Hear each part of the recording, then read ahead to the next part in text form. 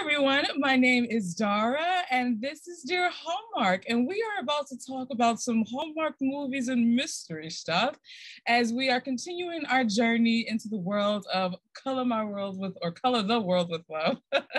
And I have the distinct pleasure and honor of sitting with someone who is a photographer who's been on so many movie sets, more than McDonald's pumps out fries. So please welcome Allister Foster, ladies and gentlemen. Allister, thank you so much for being here. How are you? Oh, really good. It's really wonderful to be here. Thank you so much for having me. Absolutely, absolutely. So let's kick it off with like a fun question. What's a song, an album, or an artist that you kind of have on repeat right now? On repeat, oh, that's a good one. Right now, oh, you caught me. I mean, I'll do my go-to, which is like usually when I'm introducing myself to everybody, I'll say, "You can call me Al," like a good Paul Simon song. I won't, because it's a great. Graceland's a great album. It's always in the background. But what am I listening to right now? Going through some Bonobo right now, which is yeah. So we have an eclectic. We'll get into that later, but it's a very eclectic musical taste in our house. So yeah. Likewise, I get into moods myself. Like sometimes I can be in a punk rock mood. I'll be in a neo soul mood. I'll be in a Hamilton mood. I'm just kind of like all over the place. That's right. Sometimes you just need a little Leon Bridges in your life, and sometimes sometimes you just need to cry in the corner with some Sade. I'm just come on. And sometimes I'm feeling Paramore, so it's like I'm all over. Hey. I'm with you. I hear you. I went through a Tool phase myself, so it's all over the map. Yeah. Yes. Yeah. So let's dive in a little bit to your history here. You are a photographer, and I'm kind of getting ahead of myself, but one of the things that captivated me when I read your biography on your website was the line where you said you're serving the image and capturing with intention. Could you elaborate on that a little bit? Just your photography philosophy, if you will. Yeah. It seems like that line is. I did say that, didn't I? You said it. It's in writing. Yeah. Yeah, I did not pay anybody to say that for me. No, I think for me, it kind of means that I think as a photographer, you often think that you're working for your client, which you are. You always are. And that can kind of go. And then I think from an outside perspective, when people think about photography and photographers, they might think that it's wonderful because you get to do what you love to do as an artist and work in your medium and get paid for it, but you don't always get to do it your way. So, you know what I mean? So like if you're always working for the client, you don't always kind of get that satisfaction back. But like there's a big theme, I think, in our life, in our house, where it's like excellence in all things, which is like it's irrelevant of how like out external grading, you know, like it doesn't matter, right? Like if you know that you did a great job and you feel that and you did it to the best of your abilities with the skill sets that you have, then that's all you need to know, right? Regardless of how your client feels. So, and usually when you do that and I kind of translate all that into photography as like, instead of working for the client, you're working for an image. So you're just trying to make the best image that you can, and as if that image is your boss, right? And you'll look at a picture as a photographer, at least I do, and I'll say, yes, I did a good job by this photo, right? Like this one image. And I really feel like I did it justice that moment, and being in the moment and being present is kind of like the second part of what I was trying to like explain in one concise sentence, is like just being really in that moment to be able to do that. And you feel good, right? Like you look at the image and you're like, I don't know if I probably could have done better. If the image was my boss, then I feel like my boss would be really happy. And then usually the client is also happy. And then you will also kind of don't feel like you're like the scale of how you're judging yourself and your career isn't married to people's feelings, which are just like, they can be everywhere, right? Right. Because art is so subjective. It That's really it. is. Yeah. That's it. Yeah. That's such a beautiful way to look at it. I studied interior design, and I feel like that same philosophy could be communicated in that field as well.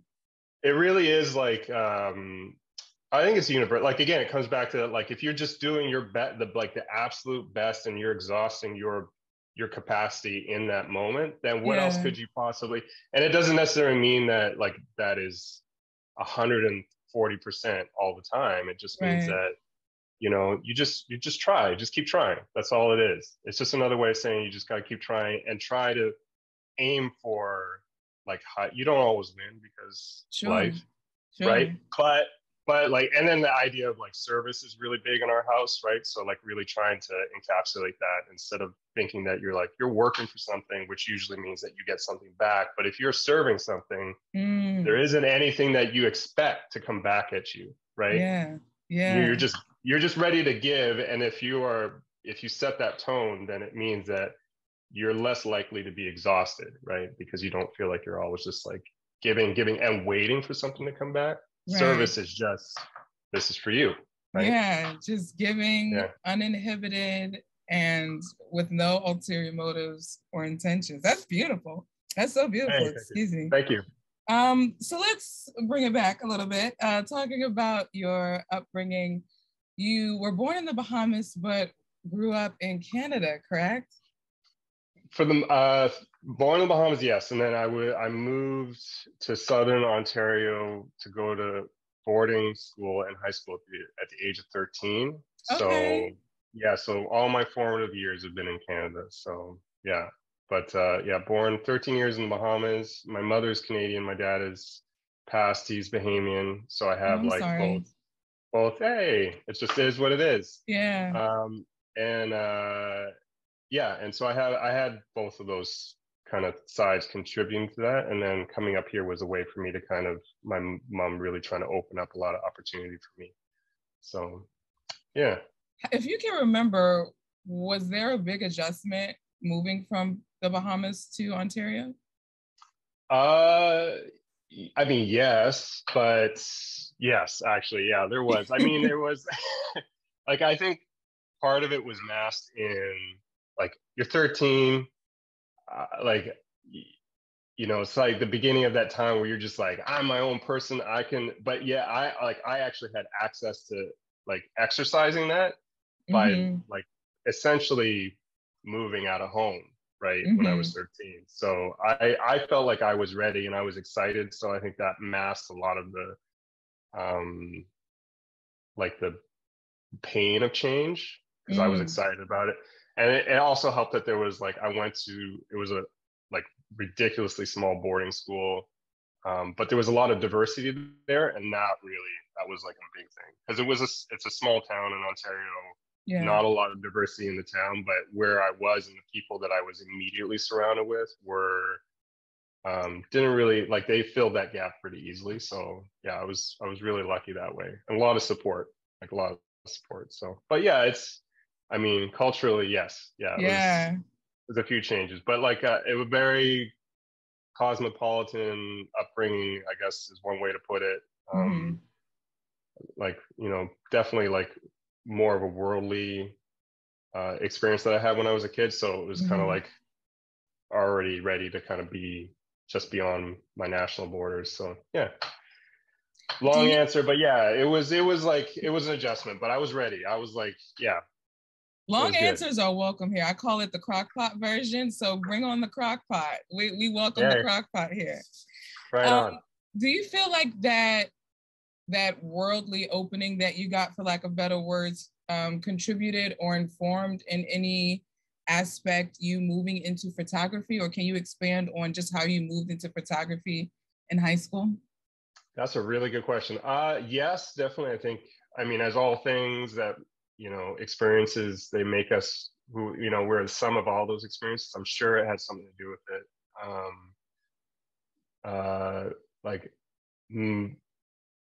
I grew up with a lot of creative people around me, so I always kind of thought that I would end up in some sort of arts. And like in grade school, I did a lot of drawing and painting, but I don't know if it ever really took, because I mean, it's hard. Yeah. Yeah. And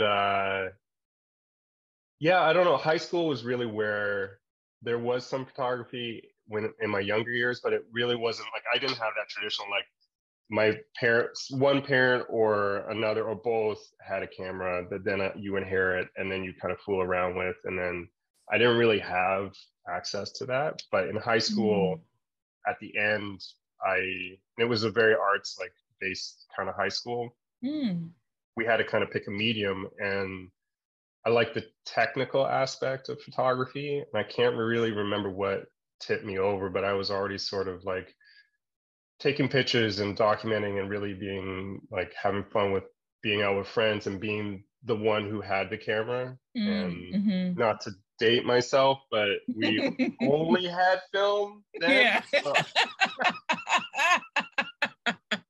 Yeah. So that it was kind of like it was a little bit more inaccessible in some ways, as much as it was like normal that you just kind of everybody had point and shoots and you just shot film and you took it to, there was 1,000 labs and all that stuff. But it just kind of happened organically. And the more that I got into it, the more I sort of like, the nerd part of me really got into like the how the stuff works, because even as a kid, I was really into taking things apart and putting them back together. And then, so that part really kind of like satiated. And then like, it's also creative and subjective, and it is like a wonderful artistic medium.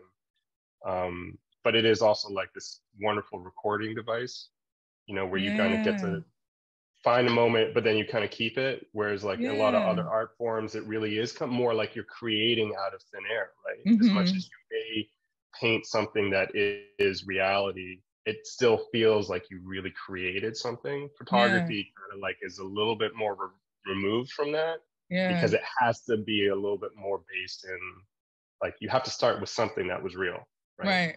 But yet it's still always a metaphor, because you can never touch it, right? So it's always representative, so it's kind of all that kind of like really intrigued me, and I love that. And then it kind of rolled into like, there was a little tiny newspaper that was in town, and they would let me hang out, and they would like, I shot mostly black and white, so they would develop my film, and then I could come and use the darkroom when they were busy. And that kind of like that friendship and that kind of like assistance really helped nurture all that. And yeah, that was I don't really remember what sparked it, but it was like, it just kind of pushed me that way. And my last medium in my final year at high school was in photography.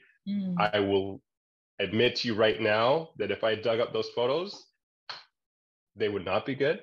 I mean, again, art is subjective, so you could say they're not good. We think they're brilliant. I'm pretty sure my report card was like, has great potential, but like could execute better, right? Like great capacity, but needs to apply it more. Yeah. I totally think there's totally a technical aspect of almost every art form. Like, I think with like the written story, there's the technicalities of grammar and punctuation. Like with interior design, there's technicalities of code and all this others and measurements and things like that.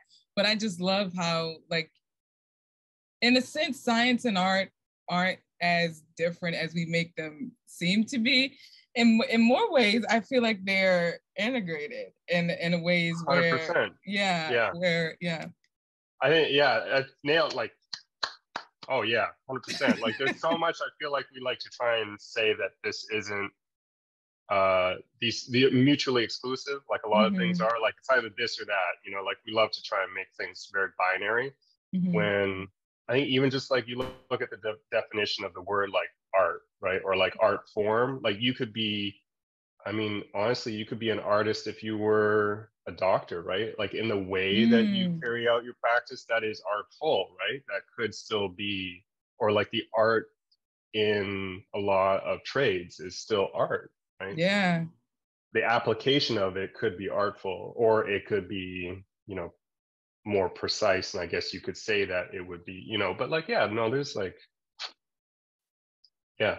Yes, totally, for sure. Totally. Now, question. So do you, with, photography being in this digital era, do you still find yourself wanting to shoot, or do you still shoot with film, or have you kind of moved solely into the digital space? No, if anything, like shooting more like professionally has actually driven me back to shooting film even more. And I think it's like part of it is like a little bit of like that origin story. Like I had that connection with it when I started, and that was the only way. And then kind of like revisiting a lot of things and being sort of like not having the maturity of like it being a part of like my career. It was more just like kind of part of my life. And going back and really having like the knowledge that I have now, and then going back and using some of the same gear that I just took for granted. Like that's been really wonderful. And not being able to afford a lot of the stuff that I dreamt about, you know, back then. And now it's like, well, I mean, we went through a period where like it was practically being given away, and now film has come back in a big way. And that's also helped me stay with it. Because it's nice to see that there's a huge community around still shooting film. But it's different. Like you don't, like people talk about how you have to slow down a little bit, and it's true, but I think it's just like, for me, there's less editing to do, because usually like I pick the film stock, I put it in the camera, I try and expose it properly. You know, I get I scan it, I print it, whatever I do, usually it's like done enough, right? Versus like you only have so many ways that you can kind of take it after that, because the film really dictates like the look, right? Versus like you have a digital image, and like the world is your oyster. You know, you could spend like three years in Photoshop if you wanted, right? Making like 100 different photos, right? So and it's almost overwhelming that you have that choice. And I like that on my day off. Like there is something like to the depth and the intangibility of like looking at a photo that is film. But the argument is that you can also take a digital file, and I've been fooled, and it can look like film. You know, so but it does for me, because I know that I took it, it's on film, I have the film, you know, like I can see the difference. Like that's all special for me. So a lot of like our family photos are on film. Like some of my favorite shots of our family, like on vacation, I'm usually got like at least one film camera with me. All those, it's just a little bit more special because I only had like, you know, like 36 chances to be able to get that day at the beach, right? So let's segue into how photography landed you on movie sets. Can you talk about that journey and what that was like? Yeah, huge detour, frankly. Massive detour, because like it's like now it's like in full circle. But like when I was in high school and even before I graduated, I loved that, you know, I was like really into like the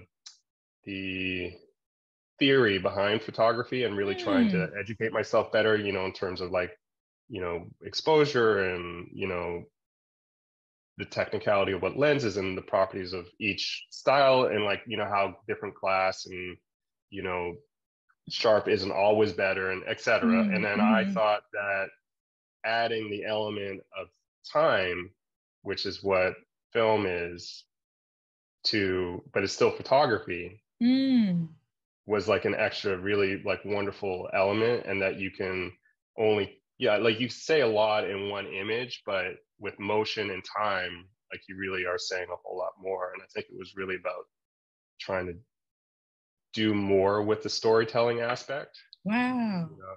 Yeah. So, and really adding that extra dimension, that like fourth dimension, you know, of having time to really kind of like elaborate on like each image. And again, not to date myself, we only shot on film, so it was like really kind of like, you know, like I was like, yeah, like I'm gonna go and like, you know, really get into like you know, motion picture like film cameras, and like I really started to nerd out about that and just kind of like learning the process a little bit better. And so I left high school with the intention of going into university for film studies. Oh wow.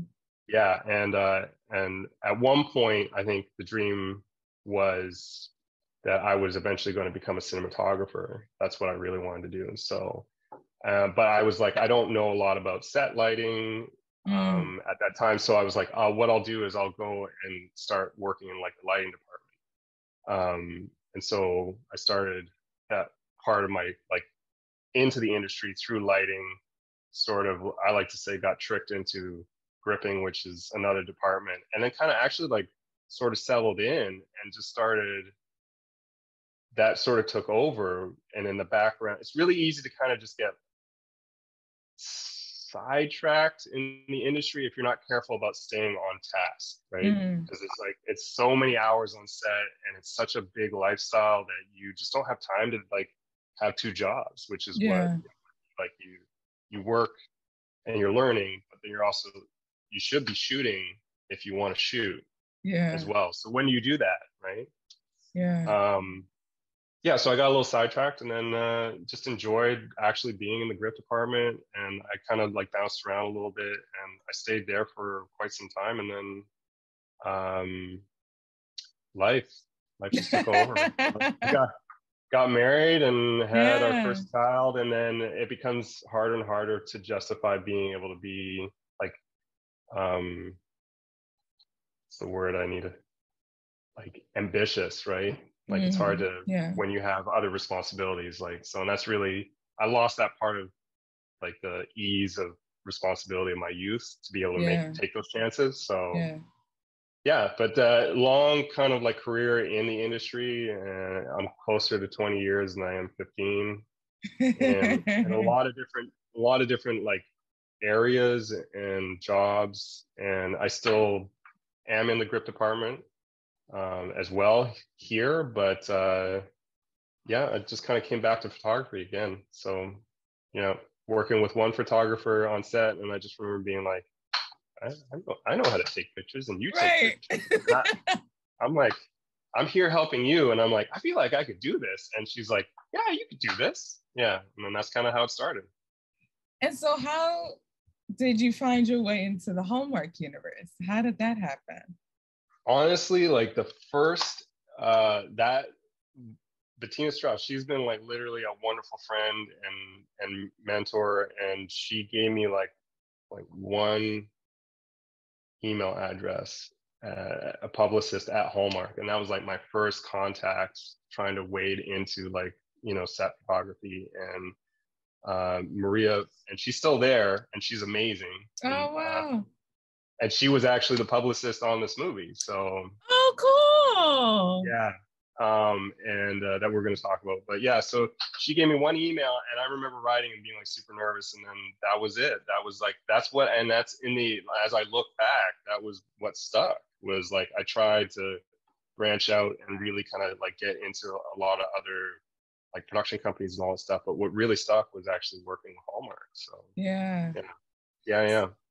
So let's get into that movie. The movie that you're talking about is called Color the World with Love.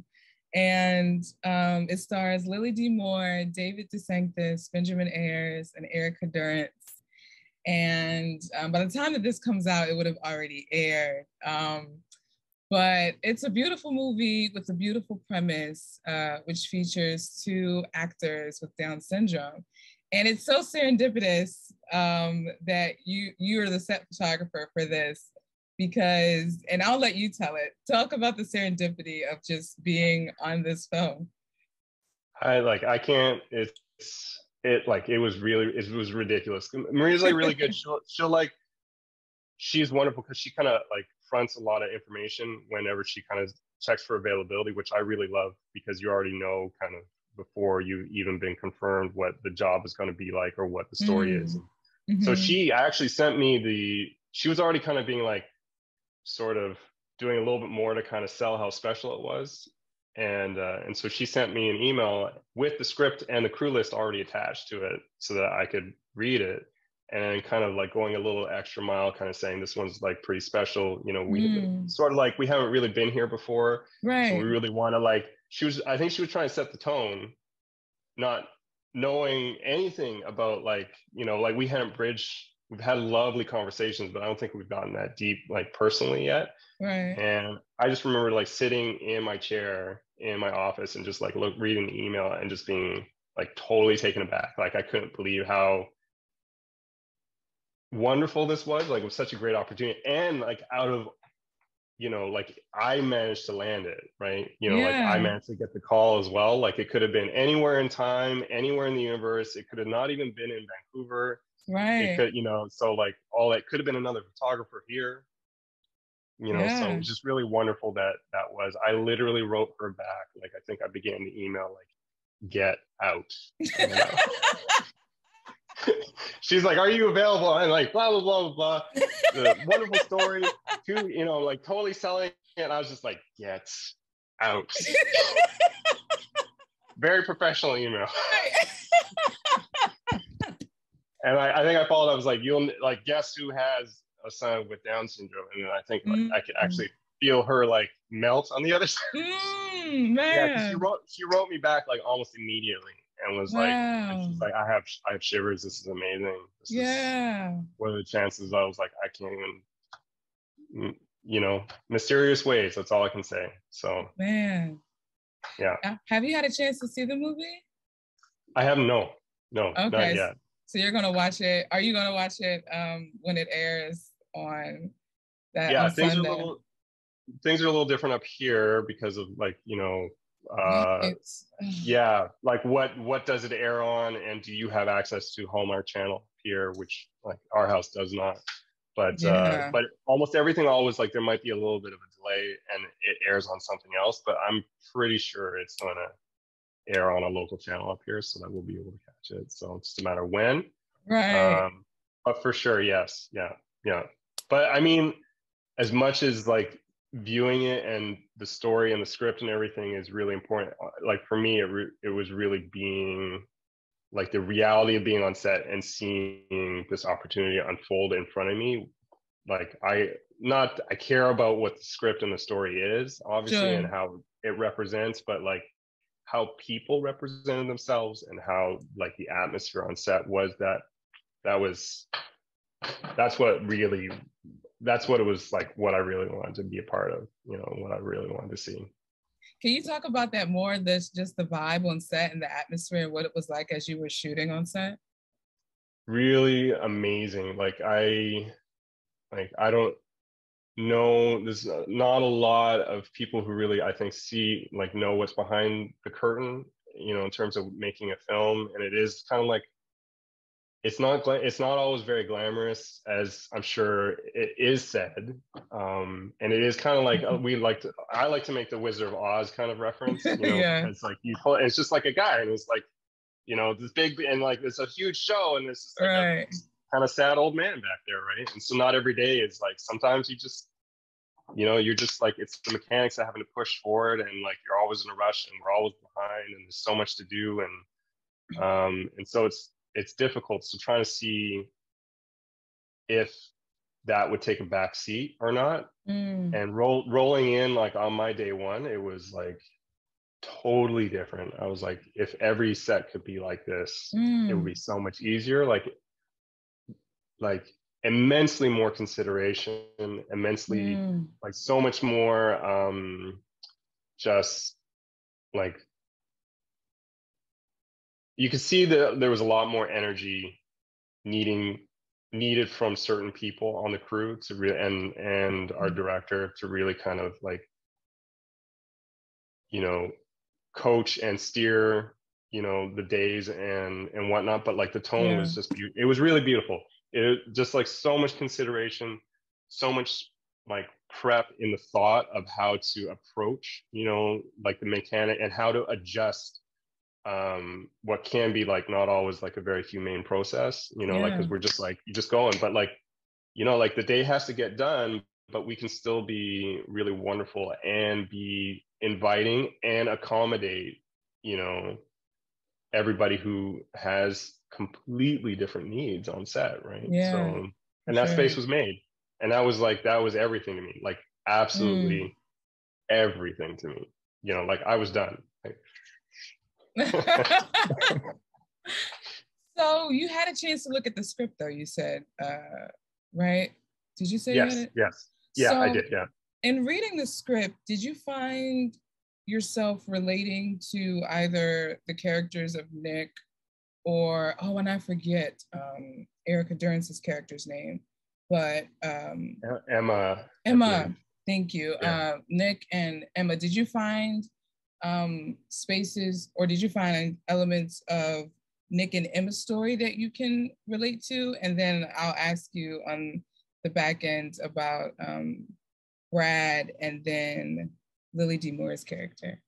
Sure. Yeah, definitely. There's like, without giving too much away about the story, there's a bit where Erica's character Emma's talking with her character's mother, and they're sort of having telling a story, and the grandmother Bev is pulling out a story from the past, and it literally, like, just word for word almost is exactly what, and she's talking about how they lost her at a swimming pool, and she kind of escaped, and they looked everywhere for her and all this, and then ended up that she was coming out of the men's washroom.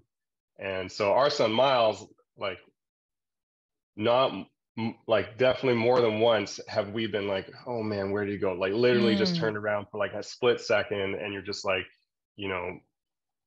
I don't know, like, and you're running around everywhere and you're trying to figure him out, and literally he locked himself in the women's washroom.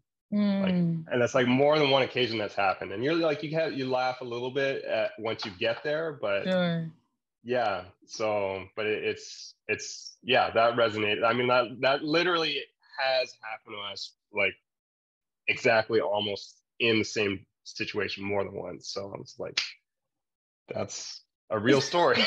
That's a real, that is legit. That checks out for us. Flight risk is totally a thing. So yeah, and he's just trying to go, and he's just living his life. So just like, she just needed to go to the bathroom.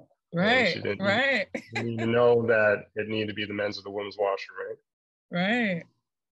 Now, with Lily D. Moore's character, Kendall, I believe, and then David DeSanctis' character, Brad, did you see within their characters anything that you could resonate with, that you've dealt with, maybe that you've heard from your son, Miles, or anything in what they voiced as Kendall and Brad? Could you relate to anything that they've said in their characters? Yeah, I think just like, you hear a lot in the story about how, I think mostly Emma, Nick is somebody that I like. Brad's character, I just admire his character, because that's something that, like, I lived as a parent through Emma in the story, because like, I had the same appreciation for what Nick is trying to do, right, in the story, with where he's trying to, how he's trying to, like, build that inclusivity in community. And that part really resonated with me, because I really love this idea that we need that kind of diversity in community. Like, you really can't have that segregation of, like, well, the well-to-do people live here, and the people who have like, need extra resources are over here getting those resources. But like, that integration really does enrich everybody. And that's something that we do get at our son's school. Like, he's integrated with, like, his brother, who's in a like, higher grade. He's with other kids, like, he just is, and then he just gets extra support, but he's in that environment, not taken out and being schooled separately, in a completely segregated environment, right? So, but really, I lived through Emma, and just like that, you just have our son 7,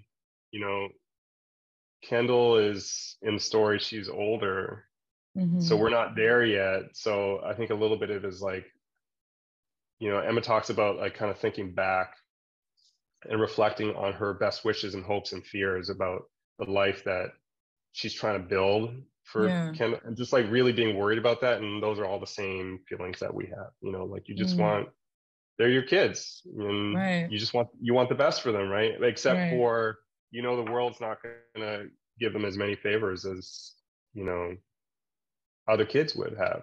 So, and they're not going to be able to have necessarily the same access to abilities or resources that they need.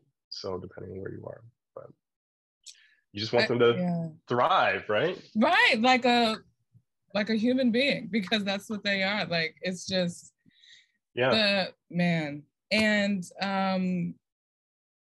There was a scene where there were at different points in the movie, there were two women who had some not nice things to say about concerning Kendall. One when she was painting, and another when she was trying on, I won't spoil it, she was trying on a piece of clothing.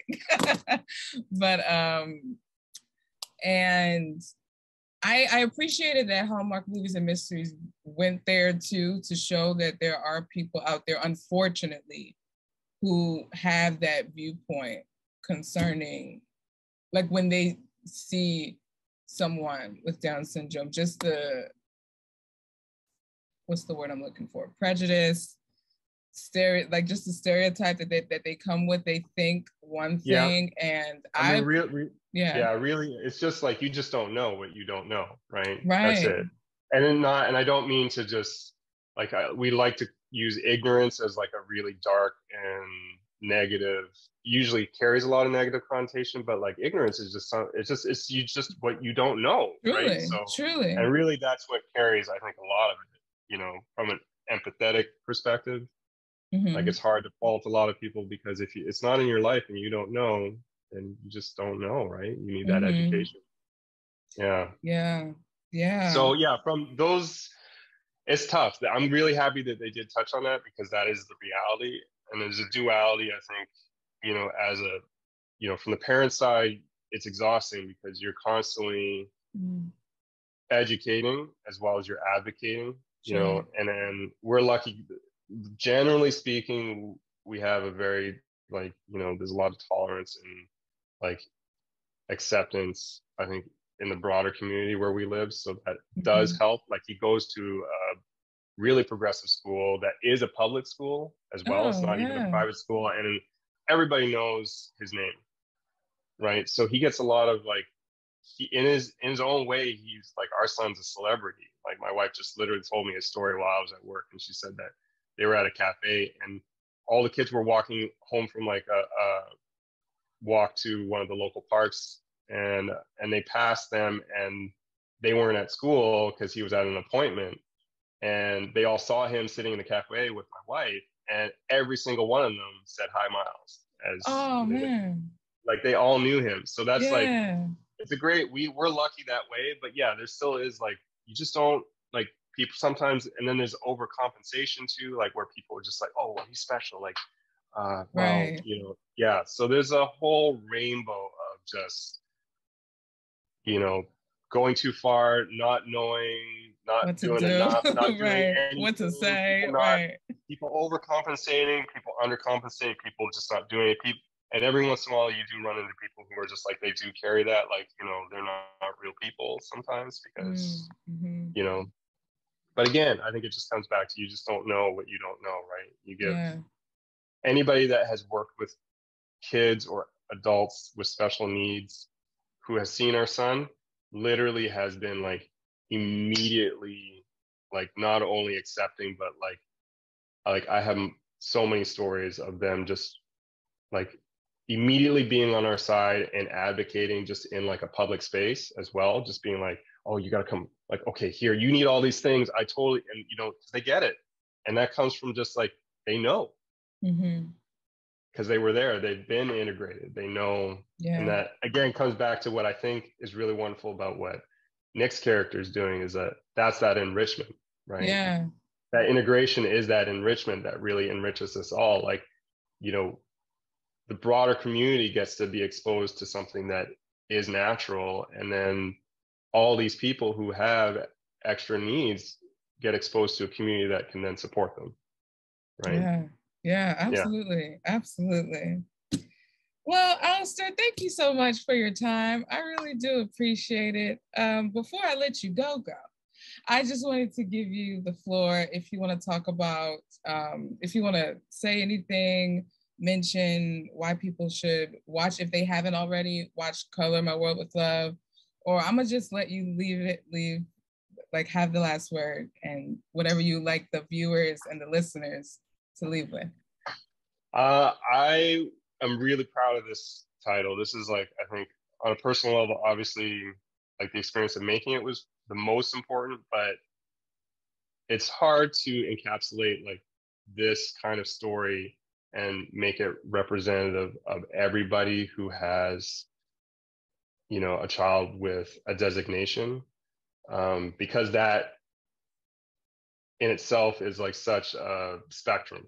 So like the experiences won't always like, so, and I had to kind of talk about this with Maria, you know, about how it isn't necessarily a movie for people who have kids with special designations, but I think it's wonderful that there's a movie that tries to represent, and I think it really is for everybody else. Yeah. You know, to be able to see that. And I love that Hallmark has been really taking more and more of those chances, you know, so it's really just such a blessing to be able to be a part of that and to really kind of like usher in even more visibility, you know. And it's a great story. It still, I think, really holds true to what the brand tries to do, you know, which is really have like a wonderful, heartwarming story that still kind of pulls at you a little bit. And I feel like it takes a little bit more chances. Like this one actually pulls a few more heartstrings than I think most other movies do, which is really also uncharacteristic. You know, there are actually a few more stakes, you know, which is really wonderful, but yet it does, I think it actually does a really great job. And it's a great beginning of hopefully what is like a long chapter of visibility and representation. Awesome. Well, again, thank you so much for coming into the home of Dear Hallmark. It was a pleasure talking with you, sir. It was so wonderful to be here. Thank you. Thank you. And you guys, if you want to know more about Allister, I'm going to link his website in the show notes, and if you're listening via podcast, and in the description if you're watching via YouTube. But you guys, he's Allister. I'm Dara. This is Dear Hallmark, and I will talk to you guys in the next episode. Hey, thank you so much.